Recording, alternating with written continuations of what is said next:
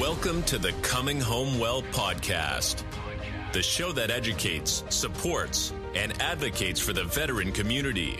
Your host, Dr. Tyler Piron, U.S. Army retired, will bring you exciting conversations with amazing guests about resources, research, and military history, all geared to helping our warriors to come home well. Here's your host, Dr. Tyler Piron. Welcome back to Coming Home Well. I'm your host, Tyler Piron, and today we're going to be having a conversation about leadership. Now, if you've been in the military, you've heard all about leadership, you've taken courses, you've had that experience, but how does it translate out of the military, where somebody doesn't have to follow your orders, or somebody doesn't have to do the things you say to do? And how do you apply it to your own life? These are some big challenges, and sometimes people have a challenge adjusting to this entirely unhierarchical system.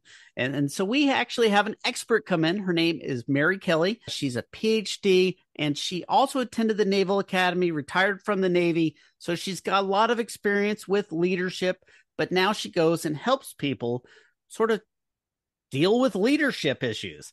Mary, thanks so much for joining us on Coming Home Well. Tyler, I'm so excited to talk to your folks today because we all know more about leadership than most people around us do. And sometimes that in and itself is a challenge. It sure is. I mean, you might know it and you know how it works in the military, but how in the world do you apply the same leadership that, everyone thinks of from the movies? If you're not familiar, it's totally different in real life. But everyone thinks that, military leadership is just yelling at people and, barking orders. And clearly that isn't the case, but there's a lot of people who think that's how it really is. Many civilians are actually worried about hiring military people because they think that that is what they're going to get. And of course, they're wrong. But because they don't have any other experience, that is what has been given to them by the media, by movies. And this is one of the reasons why sometimes it is hard for military people to break into civilian organizations. I'm so lucky because I get to work with some civilian organizations that are actively promoting veterans. They actively look to hire them. They actively want to promote them. They've got programs to kind of bridge that gap. And I always get asked about the leadership component. How is it different? And how do we as military people, sometimes struggle with our own leadership and sometimes struggle with leading the people around us, even when we're hired and we're not necessarily in a leadership position. There's a real challenge. I mean, you have so many people that are trained to always take charge. Mm-hmm. And then you're in a different environment where taking charge is sort of frowned upon. My older brother was a Marine helicopter pilot for 25 years. He married a naval officer. My husband was a Force Recon Marine. My younger sister was an Air Force comms officer. She married a Navy maintenance officer. My younger brother was a Navy pilot. So we all get together and we talk in short, choppy sentences. And you do not want to be around us if there's groups of people milling about not very smartly, because we get irritated. And we know this is not a good attribute. This is kind of challenging. We're used to being bossy. My poor sister-in-law, who is not in the military, we love her to pieces and she's a kind person. But one time she just goes, "Y'all are just mean." We're like, "We're not mean. We're very straightforward and very direct." She said, "It kind of comes across as mean." I thought, well, I'll take that. That's probably true. Sometimes our directness is not appreciated. But sometimes where we are assessing a situation is also not where the people around us are. And sometimes we're so used to taking charge that we can be sometimes perceived as being, a little bossy. And I'll take that. But I also know that when people say, "We need somebody who can get this group of people organized," Mary, where are you? Hey, we know when we need somebody to take lead on this and we never have to think about it again. Mary, where are you? So you have to kind of be willing to own the parts that are you, that maybe the military taught you, maybe they just inculcated it with you, maybe they refined a few things, maybe they got rid of some bad habits, maybe they taught you some new bad habits. But leadership, when people talk about what to do now, I think it's never mattered more. And for my leaders right now, they're struggling. And they're struggling because the world has been in chaos and crisis and change, and they're not sure what to do next. So how do you address that? I mean, because there's all sorts of different ways to approach problems, and we've all looked at different ones, and there's a million guides, there's a million books that you can read on how to deal with change. And I mean, I'm thinking back to like the 80s, maybe it was the 90s, like Who Moved My Cheese and all these self-help sort of, pop science. And the military follows these fads as well, the black belt of, change management and all these different types of things. But there's some fundamentals, aren't there? There are some fundamentals. And, I hate to say it, but it was an Army general who told me this. Army general said, you don't lead demographics, you lead individuals. Leadership is an individual thing. And you as a leader have to compel, coerce, entice, motivate individuals, which means you have to appeal to a broad variety of humans at a broad variety of levels. And that's critical to actually getting people to do what you want them to do, what you know they need to do, what you know is good for them to do, even when they don't want to do it. Mm-hmm. And that's when it gets hard.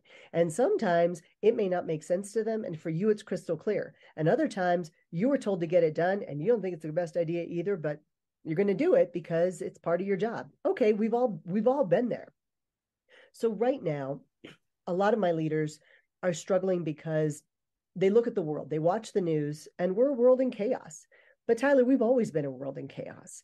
And if you taxonomize it, and I do, I like to put things in boxes. All of our brains love to go to even if our desks are unorganized, our brain is actually very organized, even if we think it's not. It puts things in little boxes in our head. So I look at crises as there's geopolitical crises. Russia invades Ukraine. China is threatening Taiwan. Syria and Turkey just had an earthquake that killed 43,000 people. There's refugees. The oil prices are going up. There's food insecurity in Africa. North Korea is being naughty. Okay, all the standard geopolitical ones. And then we being naughty. I love that. Yes, they're always naughty. They're always naughty. They've been naughty for forever. I don't know a better way to put it. And then we have, say, economic issues. And those are, say, inflation at 6.4% right now. It's going to be that way throughout the rest of the year, regardless of what the Federal Reserve does. Now banks are failing. Housing prices are up. Rental properties are up. People are worried about whether or not they can pay their medical bills because medical costs are going up. Taxes are higher. Costs of labor are going up. If you own a business, you have to pay out more in benefits and wages. So there's economic costs that everybody is worried about, even if you don't know anything about economics. Mm-hmm. And then there are workplace issues. There's quiet quitting and the Great Resignation. And are people loyal? And do people feel a sense of collegiality? And are people waking up with a sense of purpose? And are they putting the interests of the organization where they should be as a priority? Are they getting work done, or are they just going through the motions and collecting a paycheck? And then there's domestic issues, crime and injustice, and the fact that our education system is failing a lot of children. And, the lists go on. And then you can have personal crises. Maybe your kid got diagnosed with something, or maybe your parents are getting older, or maybe whatever. We've all got crises. Mm-hmm. The world is in a place of crises.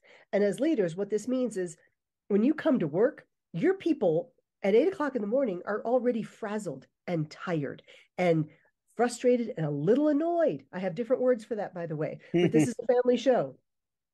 So when we think about that, you have to remember that in any crisis, challenge, or change, and I mapped this out on a cocktail napkin for a buddy of mine, and I had named it because I was trying to make it easier for them to remember. And it kind of caught on, and now it's kind of copyrighted, and people make a very big deal of this, which is very flattering, but it kind of just makes sense. There's 6 stages. And the first stage of any crisis, challenge, or change. So let's say it's a leadership change at work and you're like, oh no, I hate that person. Or there's a new software system and you're a computer guy, so you're fine with it. But the rest of us are like, Tyler, you don't understand. We never learned the last software update or the one before it. We just got it done. We're afraid of really not knowing this one. So this is a very big problem. Or let's say we all get smacked with, a global pandemic. Our first reaction is, oh no. Think, your friend's kid gets into a fender bender. Oh no. So the rejection stage is the first stage. And again, military. If I can't make an acronym out of it, I'm going to number it or make everything begin with the same letter of the alphabet. So these are all our letters. So the first stage is the rejection stage. And then we very quickly move into the recognition stage.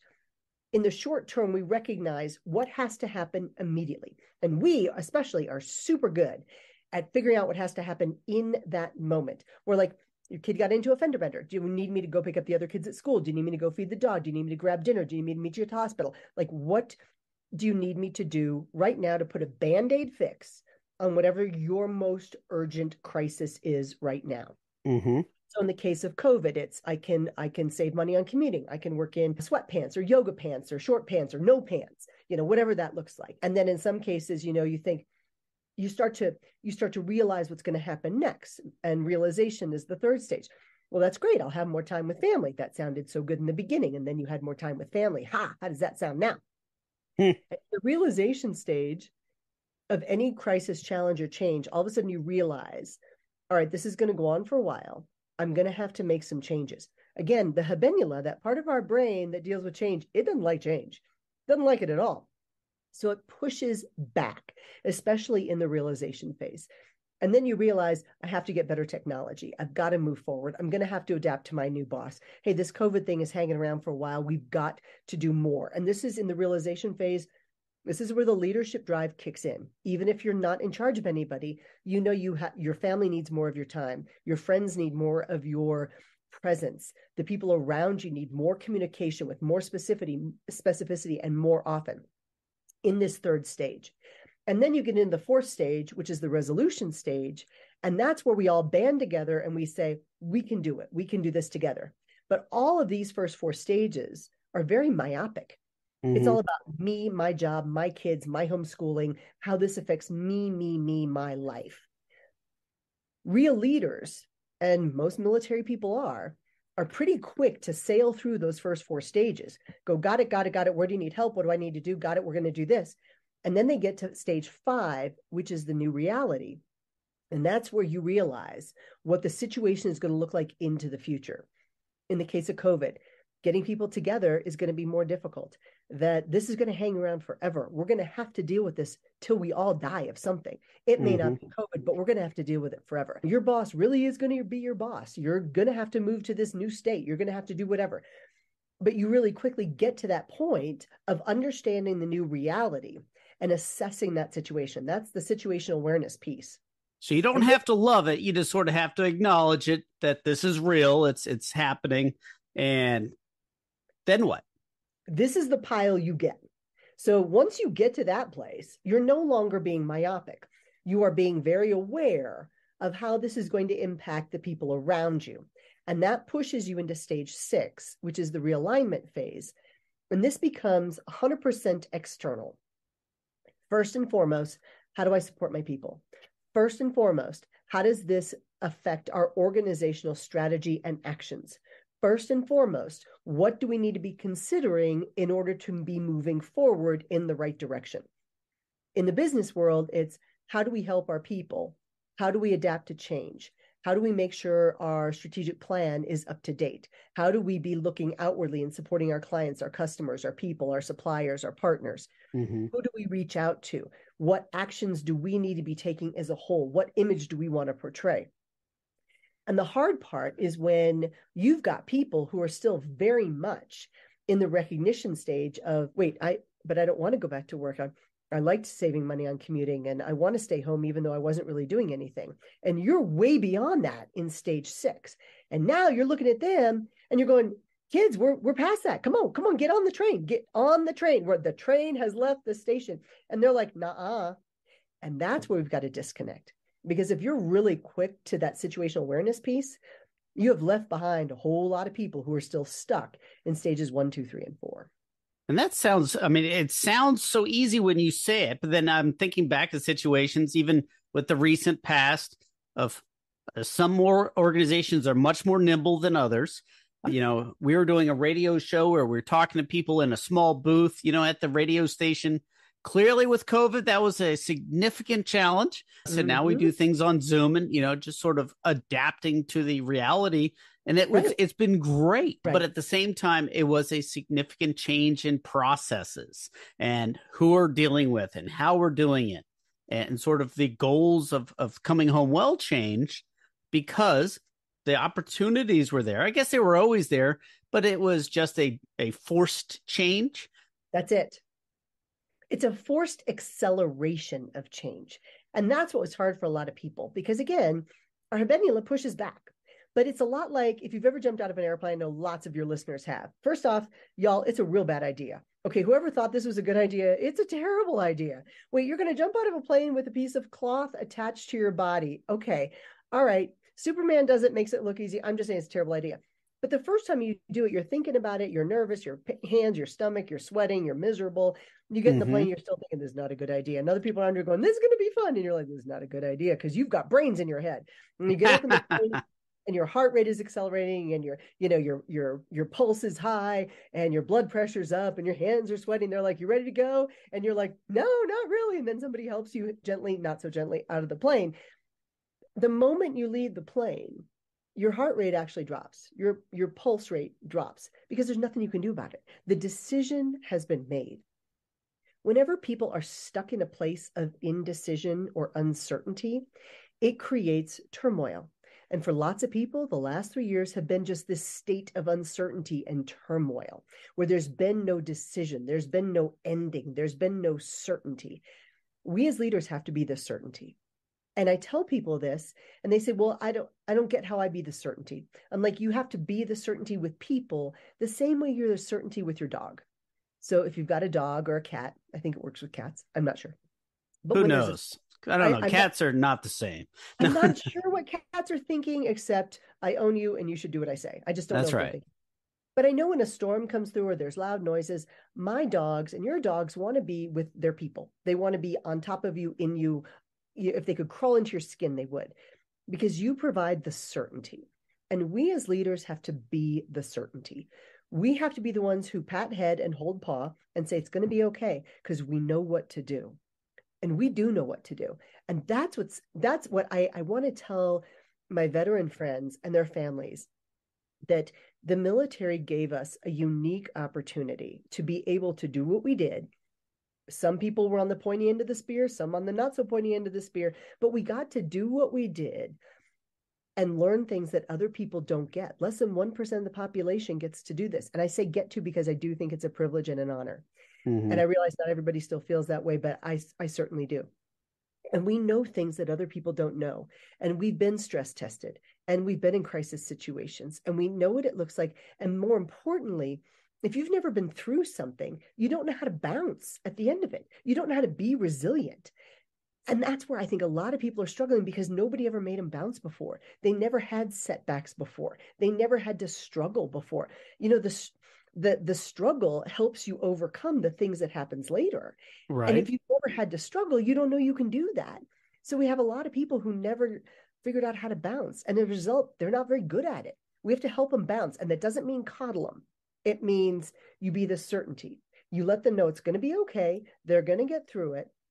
And that there's a path and you can help them with the path. You can't do it for them. You got to help them, but they have to walk that path. And if you have people like this who work for you or they're your peers, you may not realize it, but your peer-to-peer contact leadership is critical. People look to you wherever you are for leadership simply because of your experience. And I don't know how you all feel about it, but I always know when I go into a restaurant, you can spot the vets right away. I can spot the girls, I can spot the boys, I can spot everybody. It's not the haircut, it's just the presence. You know who they are, you know? And I think we're lucky that way because we've got that. We've been able to have what a lot of people never got in the workplace. And that McKinsey came out with a big report last year, and they asked people, you know, why are people quiet quitting and all this other stuff? And I laughed because once I was like, I could have saved y'all 60 pages of report. It's pretty easy. People want to wake up every day and feel like they've got a higher purpose. They want to feel like they're part of something bigger than themselves. They want to feel a sense of shared identity with other people. That doesn't mean you're the same. It means there's some kind of shared something. A shared experience works great. They want interpersonal connections with people. Even the introverts, we are still people who need people. That is us. We still have to have that. And we still have to, when we show up to work, we have to feel as though we are of value. We have to feel a sense that we are important. And if we weren't there, somebody would miss us. And being respected and listened to and cared about is nice too, but that value is critical. And then we have to have what Chip and Dan Heath say in their book called Switch, peak moments. The military sometimes makes big hooplas over retirements and promotions, and I'm not a big ceremonies kind of person, but I understand the need for them because people need to hang on to a peak moment because it attaches a memory to an event. Otherwise, you're just slogging through every single day. You need a memory. You need something out of the ordinary, even if it was pain in the neck. And a lot of us have been to the retirement ceremonies. They're kind of a pain in the neck. Or here's a plaque. Great, another plaque. Well, but we need those peak moments so that the day-to-day slogging gets broken up by an event, so that our memory has a place to go back to. If you've been married, you remember your wedding day. You don't remember all your dates, but you remember your wedding day. If you've ever had a kid who's been born, you remember the day they were born because it's a peak moment in your life. And we are people who need that. And many organizations don't provide that. So we can always be the people who help people remember their purpose, provide peak moments, have that shared identity, and be great at connecting things and people and make people feel valued. Like, we've got that skill set. We have to use our powers for good. It's really interesting. You talk about these topics that we talk about all the time, and they're so important. Finding your people and finding your purpose. And so when people get out of the military, that is often one of the biggest challenges they have is that transition, whether it was a 3-year tour or 20 years or 25 years. That transition can be really challenging. And some people are great at it, and it's like nothing. They were born for it. And other times, even if it was a short time, they joined out of high school and now they're 22, 23, 24 years old. They're having a really hard time because their worldview has been shaped by the military. And so that's not a bad thing. That's often a great thing. They don't know how to translate it. And so finding your purpose, like, what is your purpose in life? And you were mentioning it with the shared commonality of finding your people, finding your tribe, having that purpose, that shared environment, even though everybody's different, working towards something that is important. Now, with COVID, things have changed a lot. And so we've seen it where many of the meetings are by Zoom. You're isolated.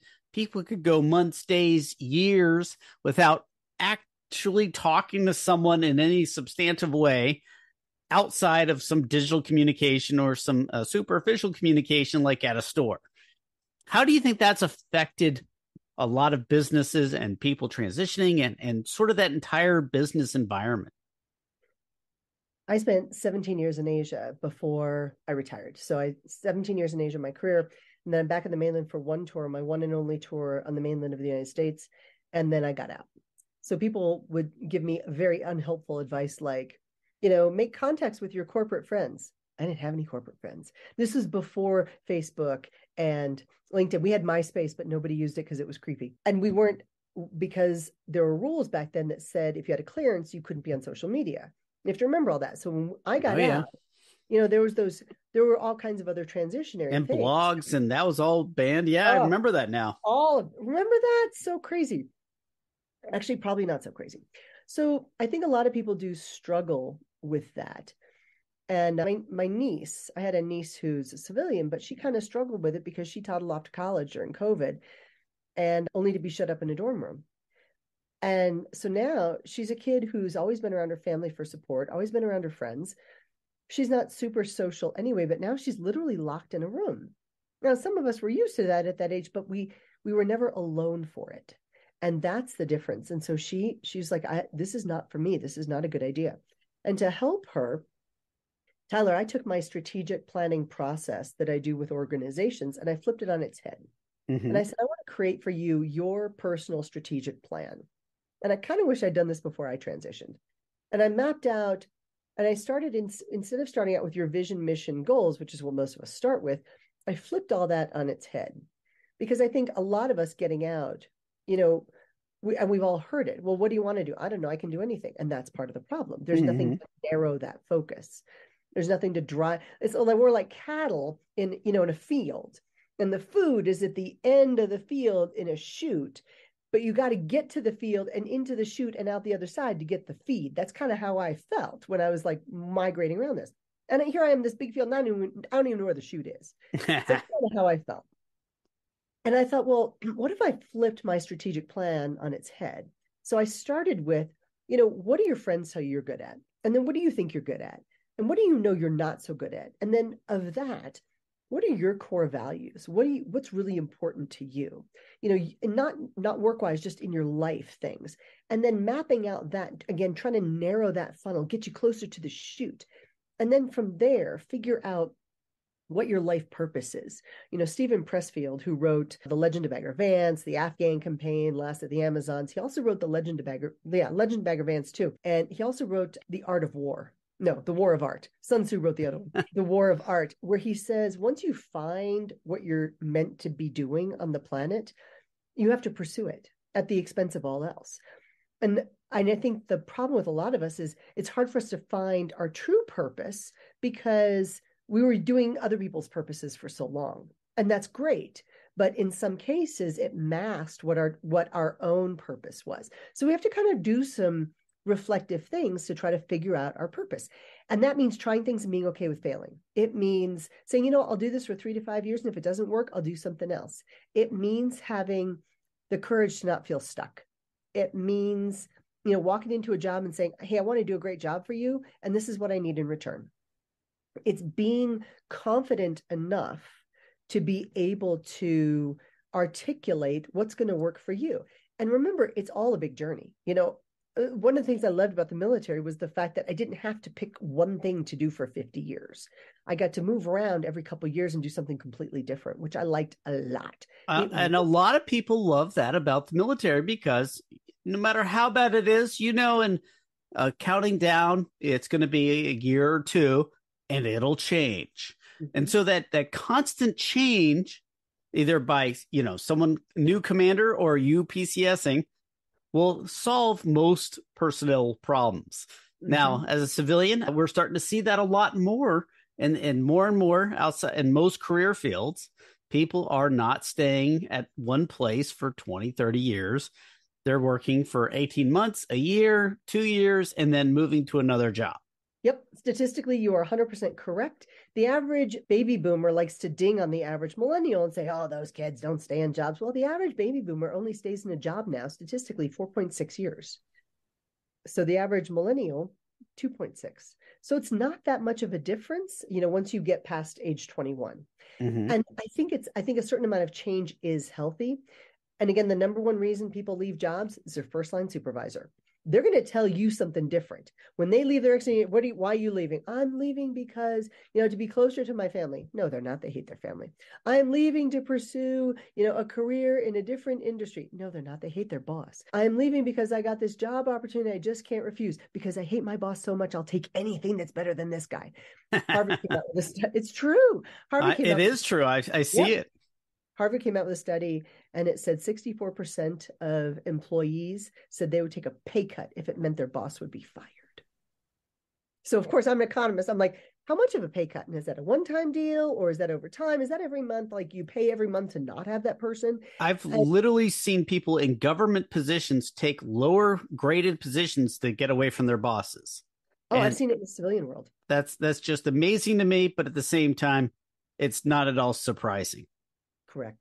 Correct. We have seen it. And so you have leaders that aren't great. There's a lot of people out in the civilian world. And this is something that is so different than the military, because at the baseline in the military, even if they're not a great leader, they've had lots of training. There's also guardrails. There's other commanders. There's other people that have been around. There's some guardrails. There's the inspector general. I mean, there's only so bad they can be before, it gets like way beyond scope. But in the civilian world, there is no guardrails in many cases. Larger organizations may have these things, but medium and small size businesses are not. The HR doesn't work for the employee. It usually works for the business, and getting rid of the employee is the easiest thing to do.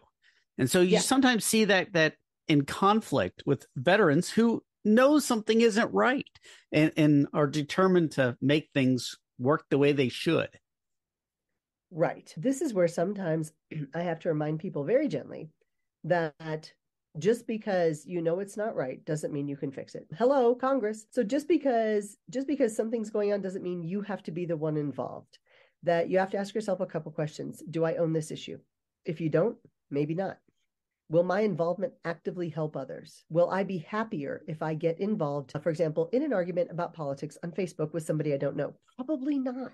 If I go up against my boss at work, is this going to make my life better or worse? You have to ask yourself, is this going to make my life better? And if the answer is no, then focus on controlling the things you can control. What you can control: your health, your relationships, your family, your career, the effort you put into your career. I had somebody complain lately and they said, oh, you don't understand, my organization doesn't train us. I said, what are you doing to train yourself? Well, they should be training me. No, it's your career. It's your life. If you want to increase your human capital, you take responsibility for your career. That's how it works. And all those other things that you can't control, you don't waste your time on those things. You have to focus on the things you can impact and the things you can change. And the rest of it, you have to let go. And sometimes that means walking away from a job. Sometimes that means walking away from a boss. And here's the problem is, because we've fixed it in the past, we know how to do it. Somehow we can and we should. And sometimes we are slow to give up on organizations or people. And sometimes for our own health, for our family's well-being, we have to know when to walk away. And a lot of us are slow to do that. We do not give up. Yeah, you don't want to quit because, we don't have a bunch of quitters in the military. And so you're like, I can fix it.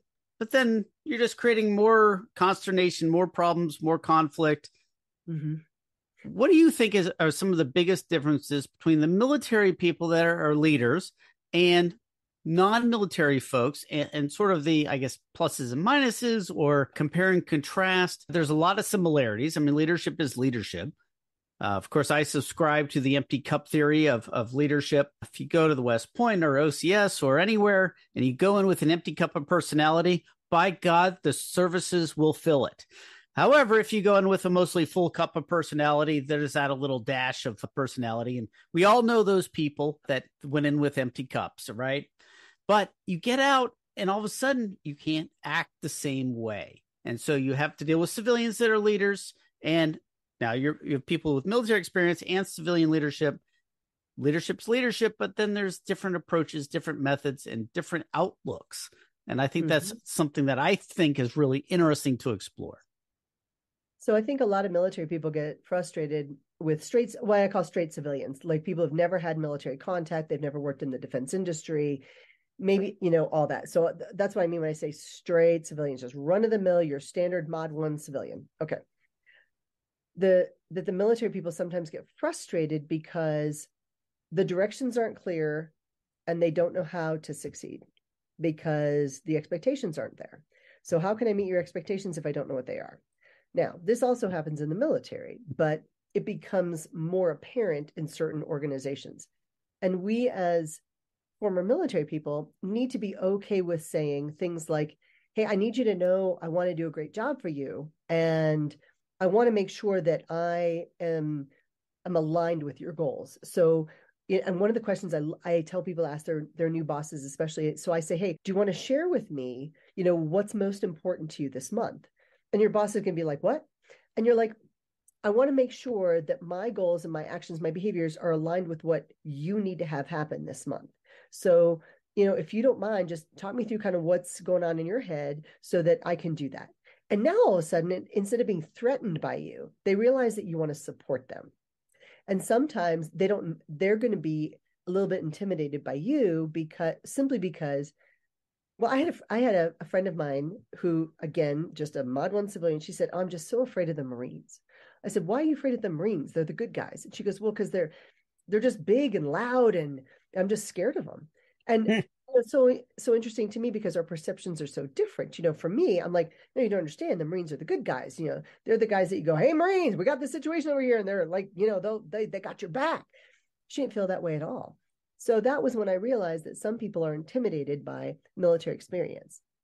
And then some people are, again, they've got that image in their head that we're all, just one little chemical tweak breakdown of a PTSD thing that's going to drive us to be homeless under a bridge. That a lot of the Vietnam guys got that. My husband was a Vietnam vet and he certainly got that, people would ask him, so, do you have these flashbacks? And he's like, it's not really something I'm going to talk about with you. Oh, so you do have the flashbacks. Like people are they just don't know what to do with it. So we have to understand that some people are going to be intimidated simply because of your background. And then in some cases, they don't know how to use your skill sets. And so, one of the things, you can gently introduce them to your skill sets and just say, hey, I'd love to learn more about this project. If I could, maybe shadow you for a little bit and learn from you. And then all of a sudden they realize, you are trainable and you're coachable and all of those things. And that's one aspect where I think a lot of civilians don't understand is it is a whole lot harder to teach attitude than it is to teach a skill set. Oh, yeah. I will take stupid with a good attitude every day, because if you're willing to learn, it's great. You got a good attitude, that'd be great. But a lot of people don't realize that. And then sometimes they say, well, if you had some experience in this, you'd know what to do. Well, I want to make sure I'm doing it the way this organization likes it done.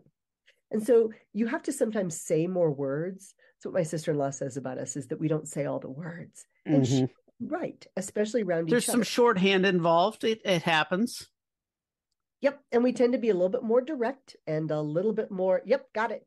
So when I say I got it, it means you no longer have to worry about it. And I'll let you know if I run into trouble. But got it doesn't mean that to everybody. So I have to, when I got out, especially, I had a little sticker on my computer that says, use all your words today. Remember, use your words.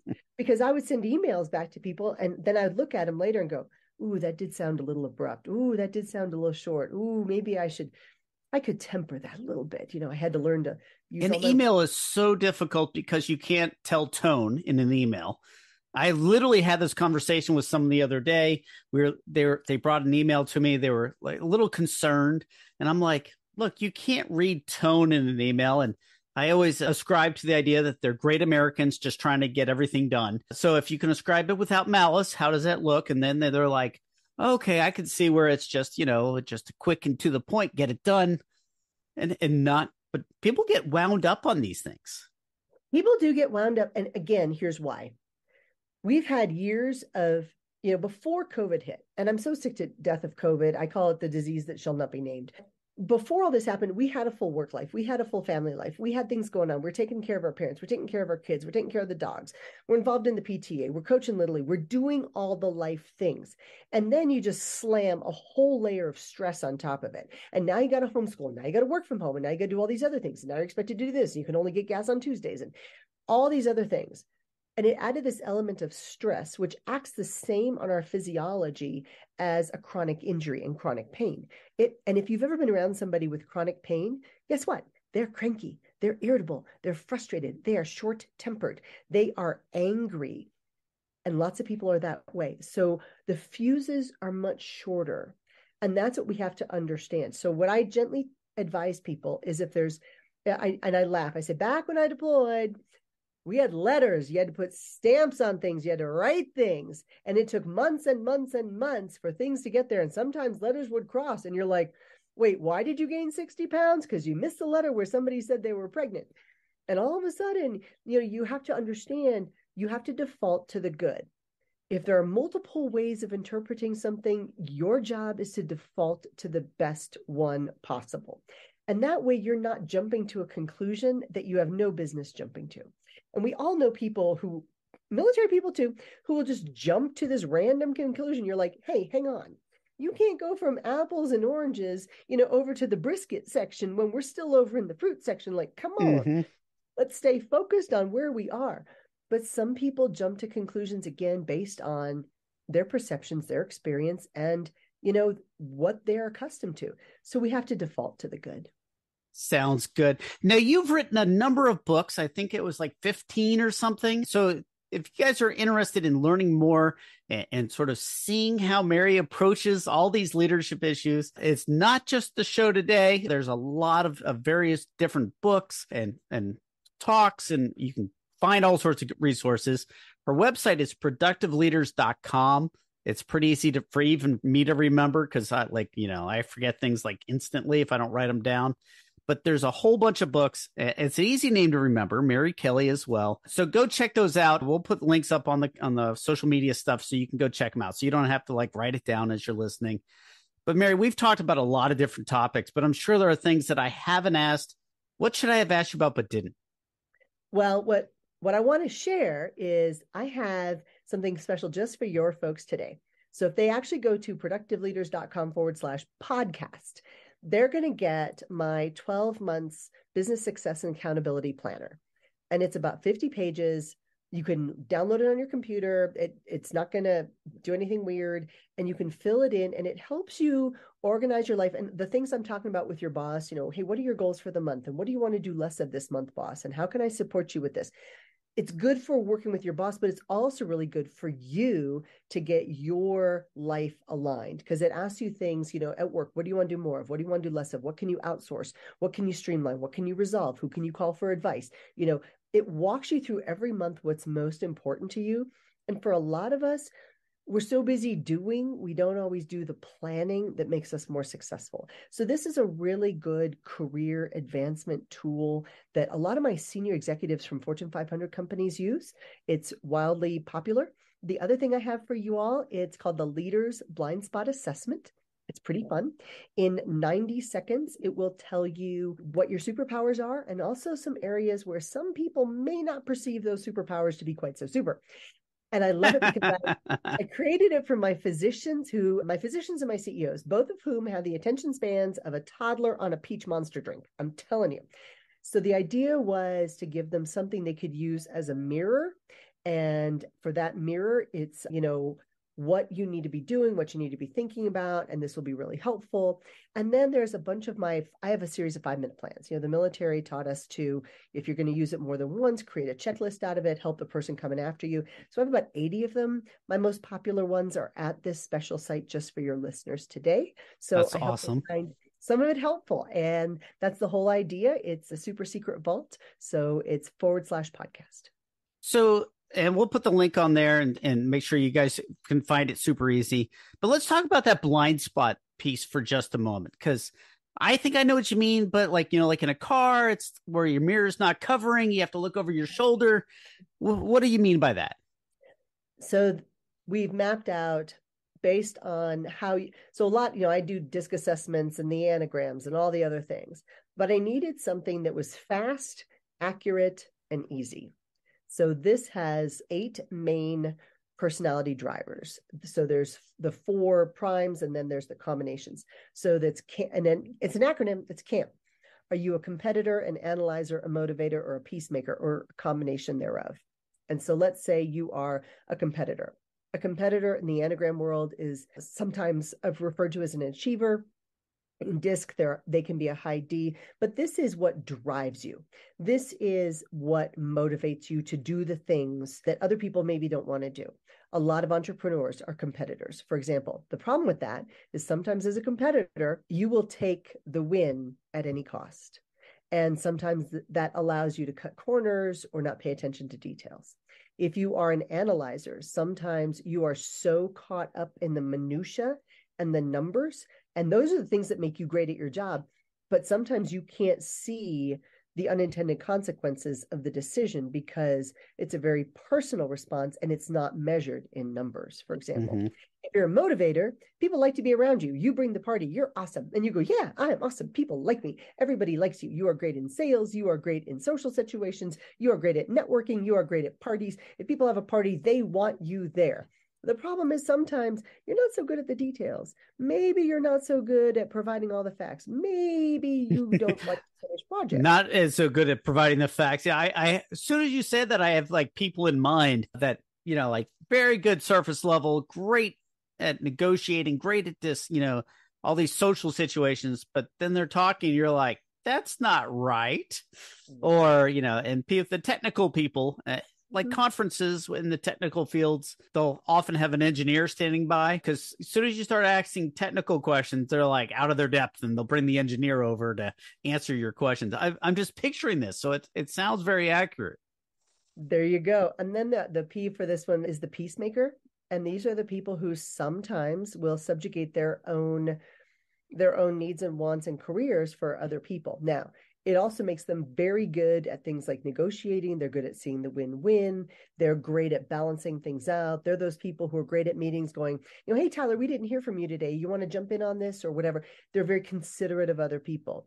But again, sometimes there's some pitfalls, and we all have them.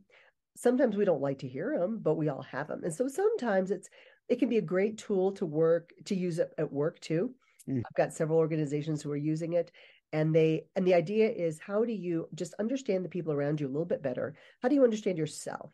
Because sometimes the job that we're in forced us to be somebody we aren't naturally.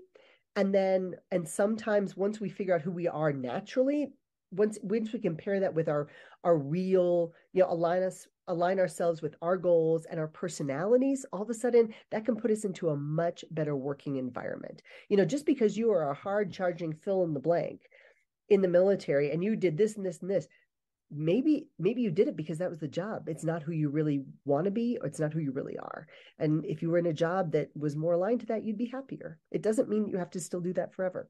No, that's a great point. In fact, that's often what we hear about people that are transitioning, like, yeah, that's what you did, not who you were. And separating that identity from the job is sometimes challenging. It's more challenging for some people than others. But I was definitely thinking about all the things you were talking about and how I've organized my schedule and time so that I focus in on things, but also have the flexibility to surge or go after things I think that are super interesting. And so I'm not like overwhelmed with the, 100%. Now I'm adding an extra 5%. If I'm like 85 and then I've got 10% that I can flex to things, that's most comfortable to me. But, some people need to be, every moment of every day booked with meetings and down on the calendar and, everything's blocked out. And so it's definitely a personality, but also organizationally driven thing. And definitely interesting to think about. Folks, we'll put up the link to the podcast link that Mary has created just for you guys to listen to and go participate in. It's productiveleaders.com, but we'll put up the link. You don't have to worry about it. We'll get it to you. Mary, thank you so much for joining us on Coming Home Well. Is there anything else that you want to talk about while you're here? I think we all need to take better care of each other. What a lot of people did in COVID is they put on their masks and they stopped looking at each other. And now that the masks are off, it's time to look at each other again. And we got to take care of each other. I couldn't agree more. Thank you so much for joining us on Coming Home Well. Thanks so much for having me. It was wonderful having time with you. Best of luck to you and all your listeners. Thanks again. Thanks for joining us this week on Coming Home Well with Dr. Tyler Piron. If you enjoyed this episode and you'd like to help support the podcast, please share it with others, post about it on social media, or leave a rating and a review. Thanks again. And until all are home and all are well, this is Coming Home Well.